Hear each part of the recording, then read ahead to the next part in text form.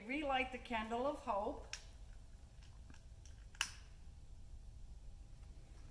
And we light the candle for the second Sunday in Advent. This is the candle of peace. As we prepare for the coming of Jesus, we remember that Jesus is our hope and our source of peace. From the prophet Isaiah, chapter 9, verse 6, we read, "For to us a child is born, to us a son is given, and the government shall upon his shoulder, and his name shall be called Wonderful Counselor, Mighty God, Everlasting Father, Prince of Peace." From the Gospel of John, chapter 14, verse 27, we read, "Peace I leave with you, my peace I give to you. Not as the world gives do I give to you. Let not your hearts be troubled, neither let them be afraid." Let us pray. Gracious God, grant that we may find peace as we prepare for our Lord's birth. May divisions within ourselves and in all our relationships be peacefully resolved. May there be peace in the cities and countries of our world. Help us to see the paths of peace for our lives and then give us courage to follow them. Lord, help us to remember that you alone are the giver of lasting peace and that you are always with us. Amen.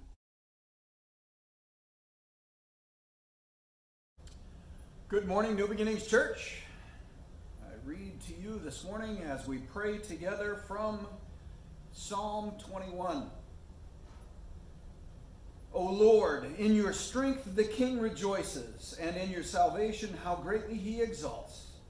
You have given him his heart's desire and have not withheld the request of his lips.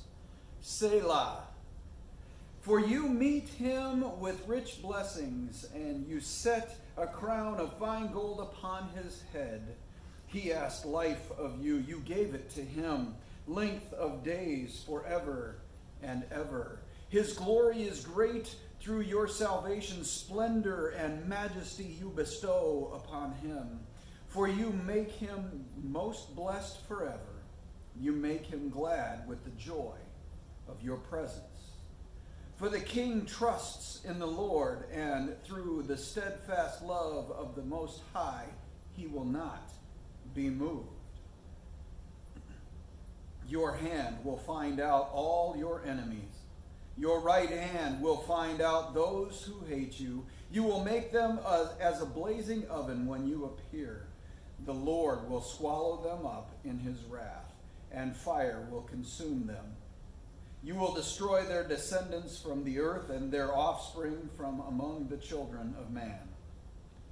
Though they plan evil against you, though they devise mischief, they will not succeed. For you will put them to flight. You will aim at their faces with your bows. Be exalted, O Lord, in your strength. We will sing and praise your power. Lord God Almighty, we come to you this day, this morning. We bow before your presence humbly and ask for you to speak through me. Lord, may the words that I speak be your words and your words alone. May the words that we hear be your words and your words alone. Lord, may this time be for your glory. In Jesus' name we pray. And all God's people said, amen. Well, if you will, open your Bibles to Daniel chapter 7. Daniel chapter 7. And I know we're in the second week of Advent. And you know what that means. That means 2 more Sundays until Christmas. I hope you're ready to celebrate God's love and to be with family. Maybe I'm not sure how that's going to work out, but I just pray that you are blessed during this time and are able to enjoy the love of God the Father through the sending and sacrifice of His Son. So we are in the second week of Advent, and with the year being what it has been, well, we could all use a little peace in our lives, can't we? Wow. You know, I mean, we've all been either exposed or know somebody that's been exposed to the COVID virus. Some of us have had loved ones with it or very dear friends with it. Even some of them have been pretty bad off, and some of us have lost loved ones. It's been stressful. And then you couple that with the additional stress of what's been going on with the year, you know, with the economy up and down and our jobs maybe in question, our lives are on hold, things like that. Let's just say that all of that put together has made this an extremely stressful year this year, hasn't it? It's just been crazy. And, well, the focus for week 2 of Advent here at New Beginnings Church is peace. Peace. The peace of Christ. The peace that we can only find in one place. And that one place that we can get that kind of peace, a peace that goes above and beyond any and all of our circumstances that we have in life, that we are encountering during this thing we call life. There's only one place that we can get that, isn't it? We get it for money, don't we? Yeah. Oh, not really, huh?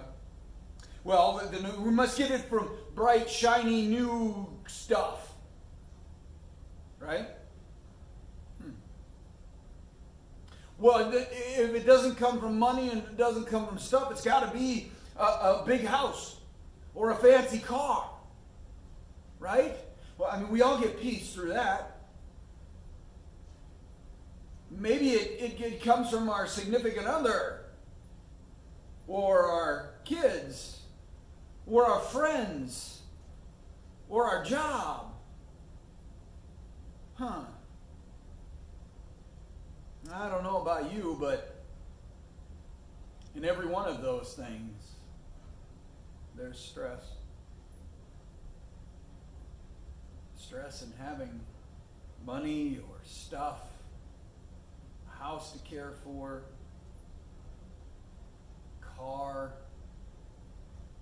even your family is stressful sometimes. But if we don't find peace in any of those places, where do we find lasting, powerful peace? Where does it come from? Well, loved ones, the only place that can come from, a peace like that can come from, is God Almighty. The one who is without beginning and without end. The one who is without physical limitations. Our Redeemer, our Sustainer, our Creator. God the Father offers that kind of peace through the miraculous birth, the incredible life, the willful offering and atoning sacrifice of His one and only Son, Jesus Christ, in the power of the Holy Spirit. That is the only place that we can find that peace. Come, loved ones, join me as we journey through a non-traditional text to find that kind of peace. You know, normally the Advent story is told through the Gospels or through Isaiah. Well, you know us at New Beginnings Church, we can't be like everybody else, right? I mean, you know, a few years ago we talked about the Passion Week during Christmas, during Advent season. And we are approaching Advent this year a little differently than the normal text that people would go through. We are approaching and telling this story of Advent through chapters 7, 8, and 9 of the book of Daniel. And if you've been with us, if you've studied with us, you know that the book of Daniel, the first 6 chapters are a chronology, a chronicle of his life and the kingdoms that were around when he was there, the 70 years of exile. And it's starting in chapter 7, where we're at today, starting last week in verse 1, it changes. It changes from chronicling Daniel's life and the kingdoms with a little bit of prophecy to a lot of prophecy with a little chronicling and a little history mixed in with it. So let's reach into this text and let's draw out the peace that God offers through some of this prophecy that he has given to Daniel. And by the way, this last week, you know, we started this not so traditional journey into Advent, and our focus is on Advent and the birth of Christ and the joy and the peace and the hope and the love that we find in that miraculous event that happened some 2,000 years ago. But I've had some questions about, well, prophecy and imagery and meaning about these things that are going on and these things that have happened and these things that Daniel is talking about. With our focus being Advent, I don't want to delve too much into that. But I want to say that it's hard to not delve into some of the imagery and the prophecy and the things that are going on. So what I want to do after, say like right after the beginning of the year sometime, I'd like to start a study, probably a Zoom study, with the book of Daniel, or at least the last 7 chapters with the prophecy of the book of Daniel. Now, those of you that are in the Revelation class that has been on hold for quite a while, I think what we're going to do is we're going to finish up the last few chapters of Revelation before then we dig into Daniel. And maybe we should have done that the other way around, but hindsight being what it is, you know. So keep your eyes and your ears open for an announcement that we are going to do a little bit of diving, a little bit deeper dive into the prophecy that comes from this last half of the book of Daniel. But let's start in verse 15 of chapter 7, and let's dive into the text for today. As for me, Daniel, my spirit within me was anxious, and the visions of my head alarmed me. I approached one of those who stood there and asked him the truth concerning all this. So he told me and made known to me the interpretation of the things. These 4 great beasts are 4 kings who shall arise out of the earth, but the saints of the Most High shall receive the kingdom and possess the kingdom forever, forever and ever. Then I desired to know the truth about the 4th beast, which was different from all the rest, exceedingly terrifying, with its teeth of iron and claws of bronze, and which devoured and broke in pieces and stamped what was left with its feet, and about the 10 horns that were on its head, and the other horn that came up, and before which 3 of them fell, the horn that had eyes and a mouth that spoke great things, and that seemed greater than its companions. As I looked, this horn made war with the saints, and prevailed over them until the Ancient of Days came, and judgment was given for the saints of the Most High, and the time came when the saints possessed the kingdom. Thus he said, as for the 4th beast, there shall be 4 kingdoms on earth, which shall be different from all the kingdoms. And it shall devour the whole earth and trample it down and break it into pieces. As for the 10 horns, out of this kingdom 10 kings shall arise, and another shall arise after them. He shall be different from the other ones, and shall put down 3 kings.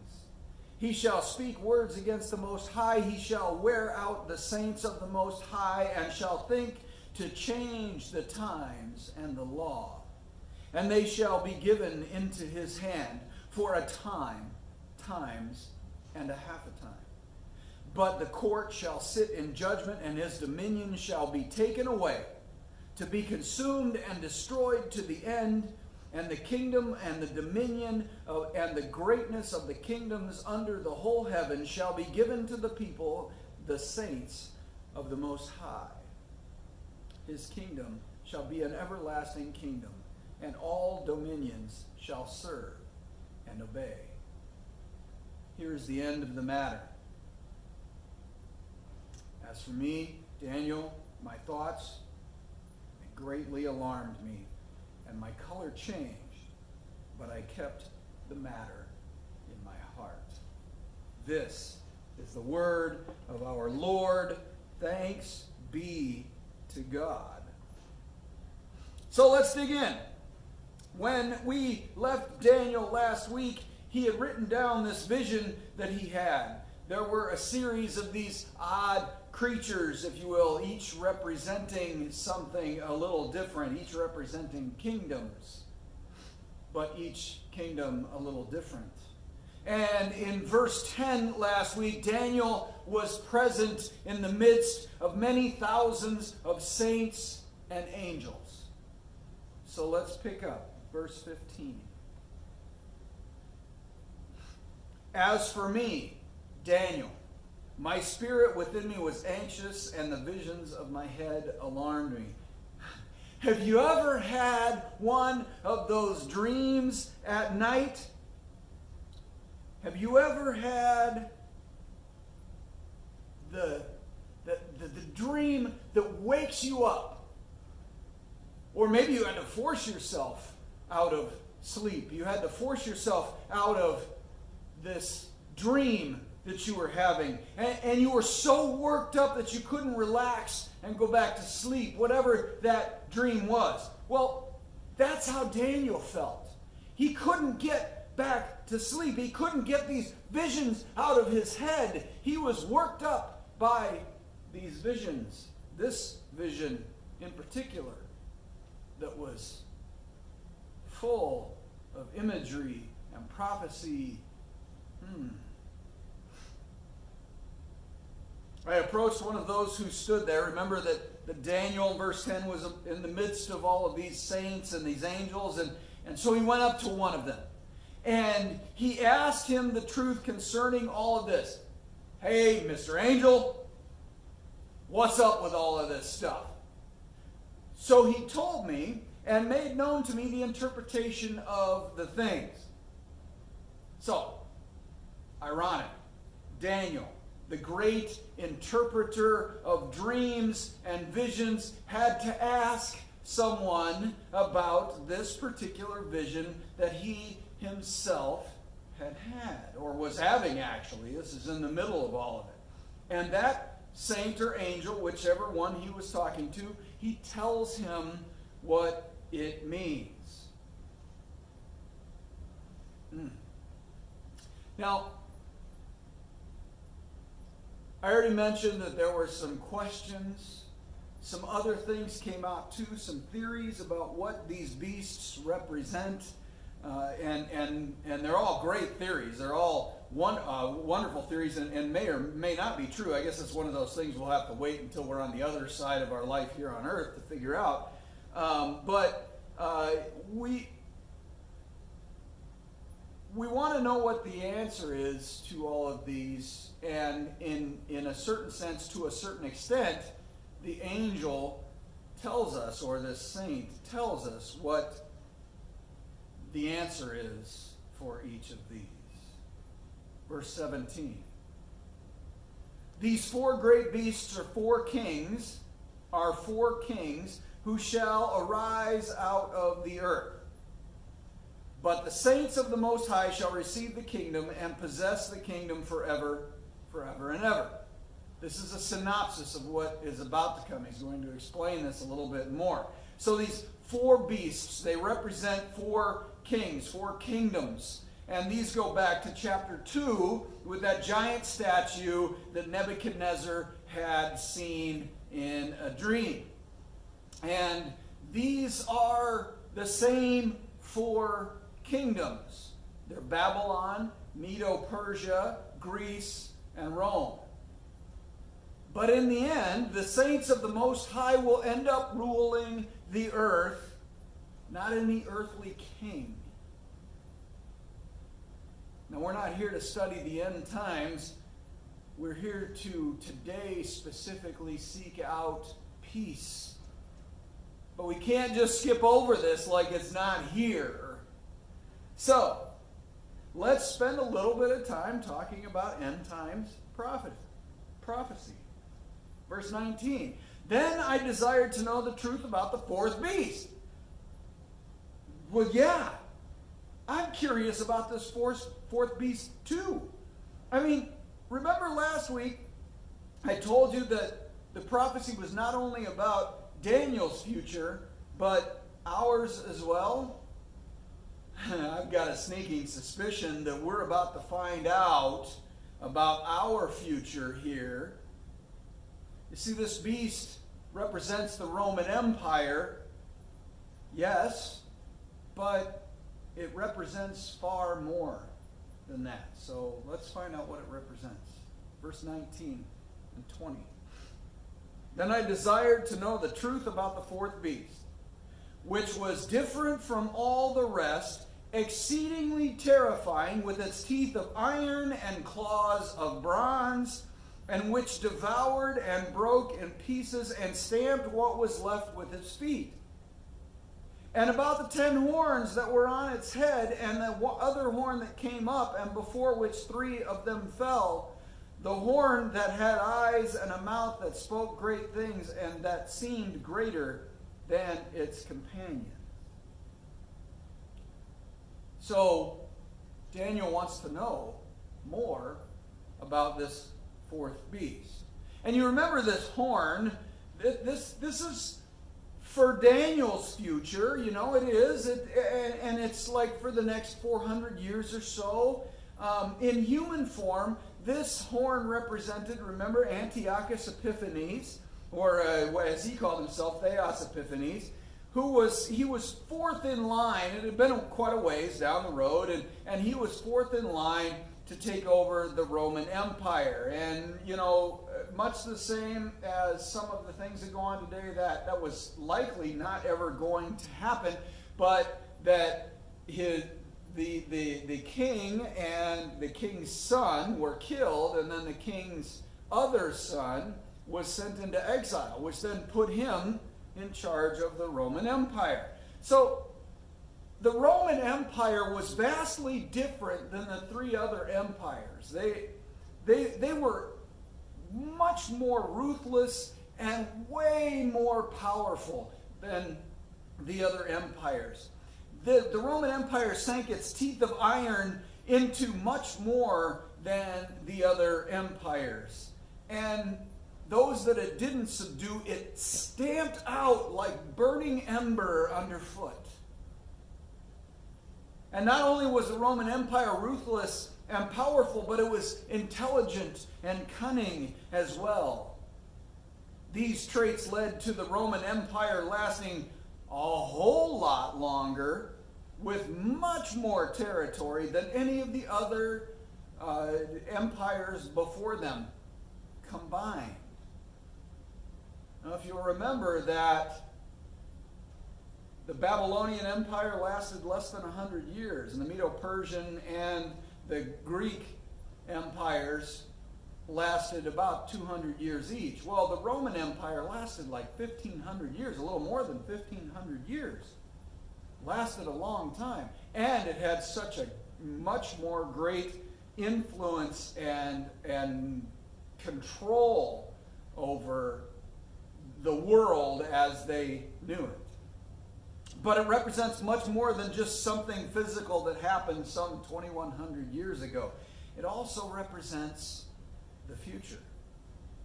And a lot of scholars believe that this text is about the Antichrist.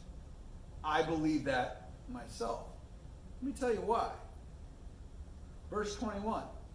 As I looked, this horn made war with the saints and prevailed over them, Trust me when I say that the Revelation and the epistles of John detail the Antichrist, and this in detail.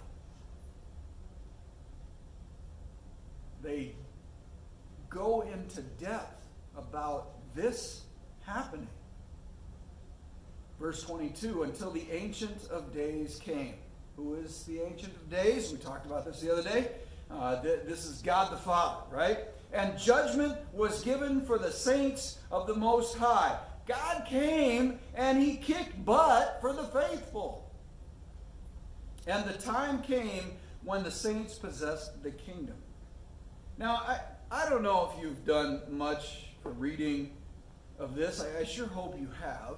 But if you flip to the back of the book, God wins. God prevails. God wins. Verse 23. Thus, he said, the angel said, as for the fourth beast, there shall be a fourth kingdom on earth, which shall be different from all the kingdoms, and it shall devour the whole earth and trample it down and break it to pieces. The Roman Empire was vastly different than the others. We already said that it was cunning and ruthless and intelligent and powerful, but so is the Antichrist. He will be cunning and ruthless as well. Verse 24. As for the 10 horns, out of this kingdom 10 kings shall arise, and another shall arise after them. He shall be different from the former ones, and shall put down 3 kings. So there's a lot of speculation about this verse. Suffice it to say that when the time comes, there will be 10 leaders in control of the earth, and these will be the most powerful leaders and will stand apart from other leaders. And they will stand over other leaders. And 3 of those will stand apart from those 10. But the Antichrist will overthrow each and every one of them with ease and popularity, because he will be congenial and knowledgeable and personable and political. You know, I studied some commentary that there's those who believe that the Antichrist will actually accomplish all of this through niceness. And in Revelation, he talks that the Antichrist is referred to as somebody who is a very nice person and very likable person. Well, I don't know if nice is the right word, but everybody likes him. Everybody's going to like the Antichrist and willingly elevate him to the status that he needs to fulfill prophecy. They're going to lift him up on their own worldwide and allow him and give him what he needs in order to accomplish this mission. But when he gets to that position, when he gets to the place that he needs to be, he's not going to continue to be so nice. Verse 25, he shall speak words against the Most High. What is this, loved ones? Blasphemy. He will speak words against the Most High. He will blaspheme God Almighty, and he shall wear out the saints of the Most High. He's going to keep us so busy that he just wears us down. How many of you are in that situation now? You have been called by God to do something, to do whatever that is, whatever your situation is, whether it's at work, in evangelism, or at the gym, or whatever it is that you're called to do, and you're just so tired.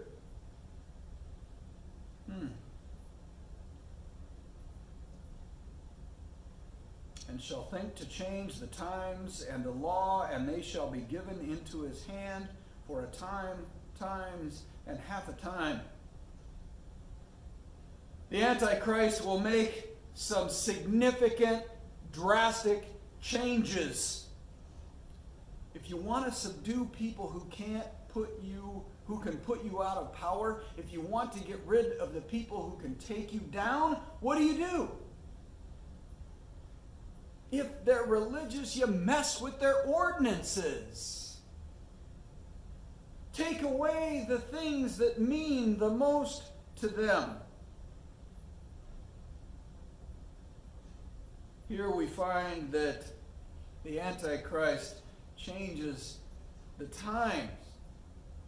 Scholars agree that the times are the ecclesiastical times. You know, if you know much about Christianity as a worldwide religion, there are things that wrap around that bring us all together. One of those is the Christian calendar. We are in one of those seasons right now, Advent. And the Christian clock. Certain things that we do at certain times of the day. And here in America, we may not do those so specifically and with structure as some other places and people. But if you visit, say, a monastery, you will see the times of the day that mean certain things. You say certain prayers and do certain things. But one of the things that we do, I pray that you do, you get up in the morning and you pray for the day, or you lay your head down at night and you pray for the thankfulness for the day, for the things that God has done in and through you for the day. And then you pray at meals and things like that. Well, these are the rules that govern our worship. Remember, the worship is not something we do standing here with our hands raised in front of the band. That's part of it. The worship is something we do 24/7. We worship God Almighty. And if you want to mess with people, you take that away. And he's going to change the law too. God's law. And think about how much both of these are already happening in our lives, right? As for the times, look at the push. Just one instance, right? Remember that the calendar changed some 2,000 years ago. Remember, it was BC and AD. Now it's BCE and CE. Oh, and the law. Boy, it doesn't take much to dig into anything. You don't even have to spend a lot of energy to find out that God's law is simply being tossed aside for our own desires and comfort.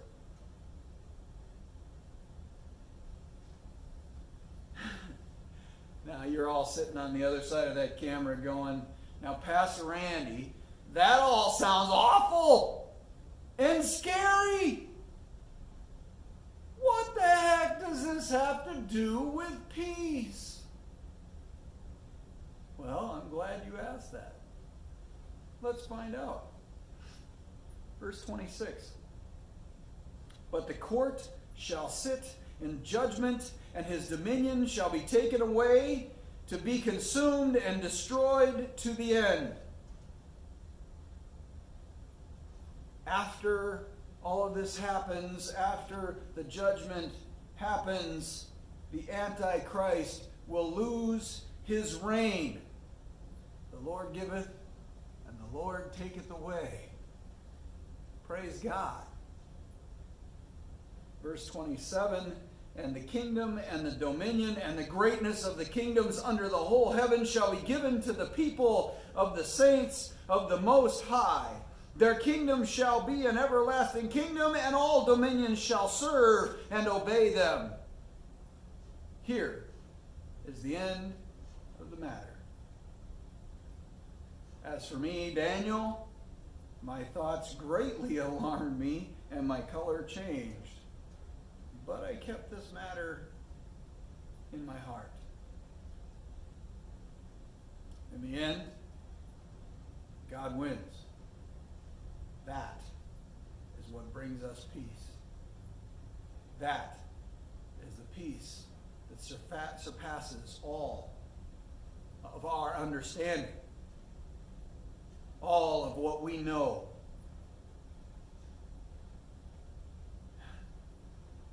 Loved ones, as we focus on peace, and trust me, this is peace. We're in for a world of hurt for a while. In the Marines, we call it the hurt locker. And we'll be in the hurt locker for a while. And it will get worse. The beasts, those four beasts, in general, show that the world is in a state of violence and turmoil and lust for power. And this state is going to exist until the return of its one true king. All of humanity will be under the rule and reign of the Antichrist and Satan himself. But notice, go back and read this again. And notice that in our text for this morning, the angel doesn't focus on that aspect of the end times. But the angel focuses on the judgment to come and God's triumph over the powers of evil. The time that the beastly kingdoms of the earth will oppress the saints is, well, limited by God.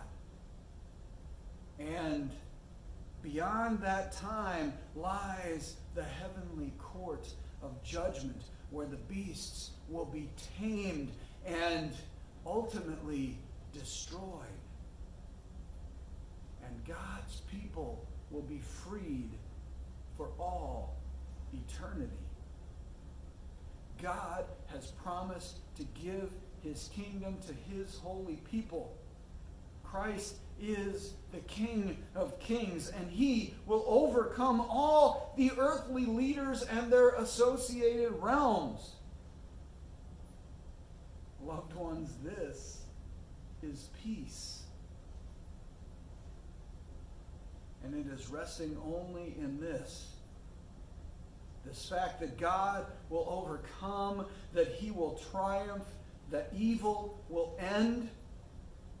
This is the only place that you will ultimately find an everlasting peace.